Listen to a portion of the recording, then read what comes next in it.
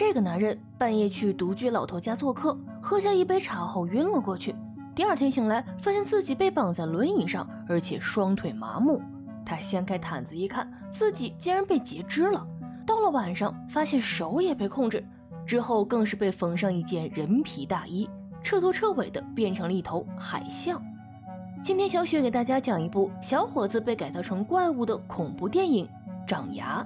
华莱士和泰迪是两个知名的网络主播，专门搜集猎奇视频分享给网友。这天他们发布了一条自残的视频，视频中的男孩想模仿杀死比尔，结果长刀一划，直接削断了男孩的右腿。华莱士和泰迪不但没有表现出同情，反而放肆的嘲笑，出言嘲笑这个可怜的小胖子。这个视频的点击率疯狂的上涨，为了吸引更多的网友观看，华莱士决定下周就去加拿大拜访一下当事人，看看他现在是不是成了轮椅上的人。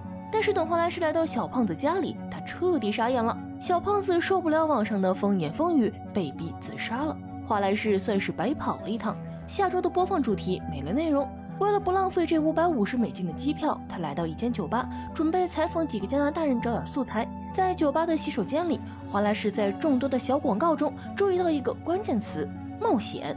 翻开一看，这是一个老头贴的广告，说他年轻时跟着船游历了很多地方，一路上的奇闻异事无人分享，现在招募一个倾听者分享他的故事。华莱士眼前一亮啊，未来1年的素材都有着落了，马上就联系了老头老豪，然后火急火燎的赶到了他的林中小屋。见面后的第一件事就是借厕所。等华莱士从厕所里出来，老豪已经沏好了茶水，两个人聊得十分投机。简单了解了华莱士的情况后，老豪不经意提到自己和海明威是朋友。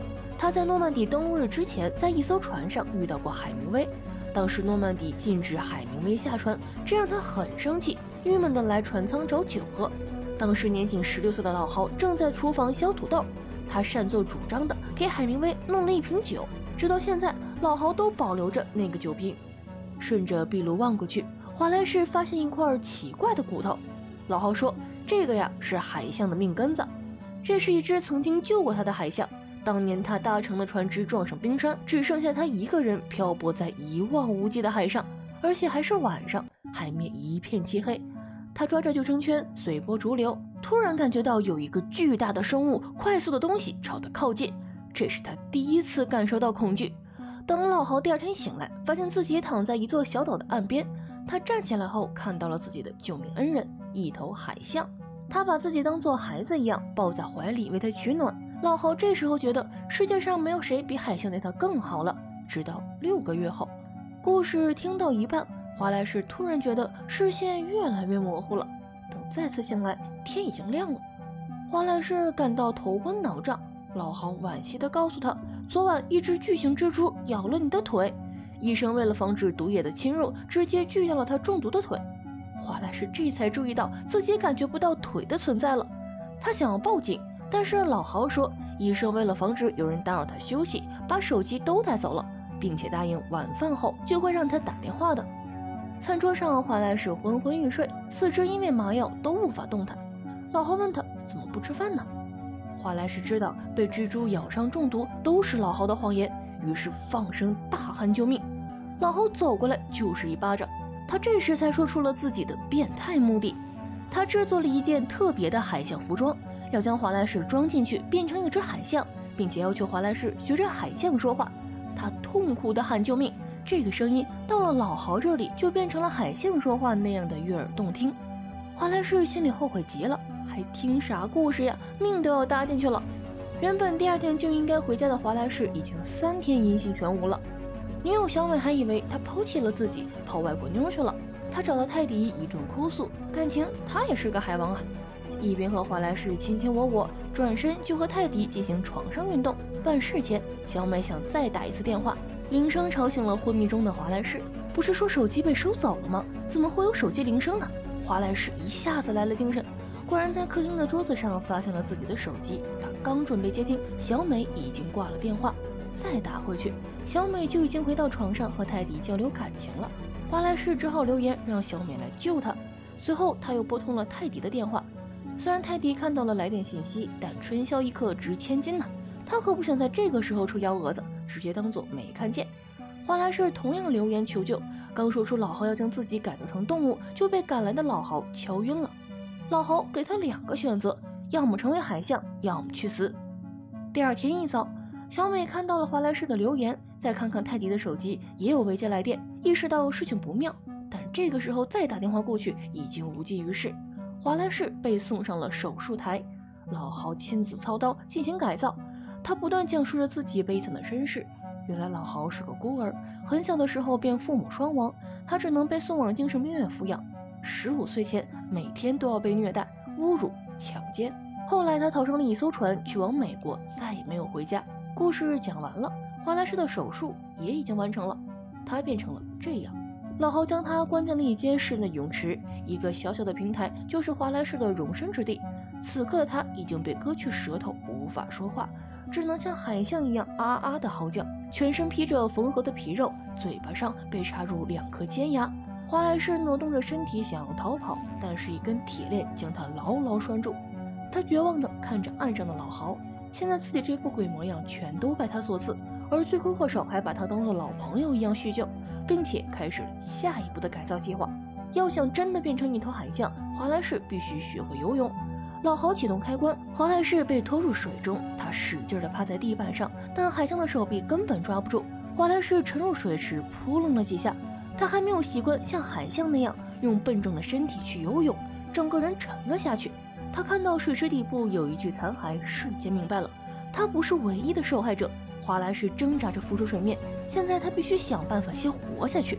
好不容易上了岸，老豪太累了，他背靠着华莱士开始唱歌。华莱士根本不想和这样的恶魔待在一起。老豪开始了下一项海象训练，他丢给华莱士一条生鱼，这就是你今天的晚餐。为了活下去，华莱士不得不生啃鱼肉。这一刻开始，他的内心已经开始兽化了。小美和泰迪接到华莱士的留言，马上前往加拿大展开营救。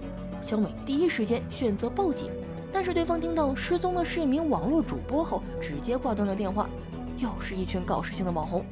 2个人只好根据华莱士的租车信息一路寻找，但还是一无所获后，只能再一次打电话报警。警察觉得这10有8九是个玩笑啊，在加拿大根本就没有老豪这个名字的人，线索中断了。但一位老警察提到一起类似案件，受害者也是被砍掉双腿，然后莫名失踪。这个看上去有点神志不清的老警察，20多年来一直在寻找老豪，但是这个人神出鬼没，变态至极。老警察为了找到这个连环杀人凶手，牺牲了自己的婚姻和生活，直到他接到小美的电话，才终于有了信心。这一次，他觉得离凶手很近了。老豪已经杀害了23条人命，他的作案手法一直都是一样的。消失1个月以后，警方都能找到几块组织，并且他们的大腿都是从膝盖处被切断的，手臂都被融合在一起，然后被缝在身上。他们的嘴巴和牙齿很糟糕，舌头会被割掉。老警察2年前曾和老豪有过一面之缘，但是他没能认出这个杀人犯。当时他去到老豪的小木屋调查一起失踪案，有个球员看到酒吧厕所的广告，来到了木屋附近。老豪装扮成一个癫狂的老头，声称和一群小孩去了球场，给教练当助理。事后老警察才想起来，当地根本就没有球场，再去调查老人的名字，查无此人。1个月后，警察发现了这名球员的躯干出现在一个下水道内，而那名老人也离奇失踪。这次事件后，老警察对这起案子上了心，所有的被害者都有一个共同的特征，嘴里都有个洞。老豪砍掉他们的腿，缝合他们的手臂。根据被害者母亲的猜想，老豪在制造一种怪物。老警察决定从对华莱士最熟悉的人下手，了解华莱士开车的习惯。小美想到他喜欢去便利店买啤酒。3个人带着华莱士的照片来到酒吧附近的便利店，服务生一眼便认出了华莱士。当时他在和老豪通了电话后，顺手将一个地址记在了便签本上。而此时的老豪正带着华莱士练习游泳，他滔滔不绝地说出了海象的故事。当年他被救上小岛之后，为了生存下去，杀害了自己的救命恩人海象，吃掉了他的肉和蹄筋。但几个小时以后，救援的船只出现，他却看见了自己满手鲜血。这件事他后悔了15年。当时海象明明有机会将他制服，却没有动手。老豪想和华莱士来一次角色扮演，彻底解开自己的心结。他穿上同样的海象外衣，很明显这也是真皮缝制。2个人在平台上相互撞击，场面滑稽又血腥。华莱士的吼叫吸引了赶来的小美和泰迪，他们马上跑进房子里救人。而此时两个人的战斗还在继续，华莱士的训练还是有效的，他用自己的尖牙刺穿了老豪的脚背，趁老豪倒地不起，华莱士扑到了他的身上，用尖牙刺入他的心脏。老豪的心愿终于达成了。闯入房间的小美和泰迪刚好看到了这血腥的一幕，华莱士已经不能说话，只能像海象一样疯狂嘶吼。1年后的动物园里，小美和泰迪前来探望华莱士，他已经变不回人了。海象池变成他的新家，小美喊了他的名字，却没有得到回应。他将准备好的鱼肉丢进去，华莱士马上扑通的身子跑出来，他已经彻底被兽化了，满足地吃着地上的鱼肉。看着哭泣的小美，华莱士发出了凄惨哀怨的叫声。他再也回不去了。曾经以嘲笑别人的痛苦为乐趣的主播，现在却成为了人人观赏的稀奇动物。其实早在成名的过程中，华莱士就已经丧失了人性，这样的悲惨结局就是对他的最大讽刺。看完电影的造型让人直呼受不了，但是人性的丑恶、变态的经历、扭曲的心理，哪个不比这肉乎乎的造型更令人作呕呢？好了，今天的故事就说到这里，喜欢小雪的朋友记得点赞订阅哦，我们下期再见，拜拜。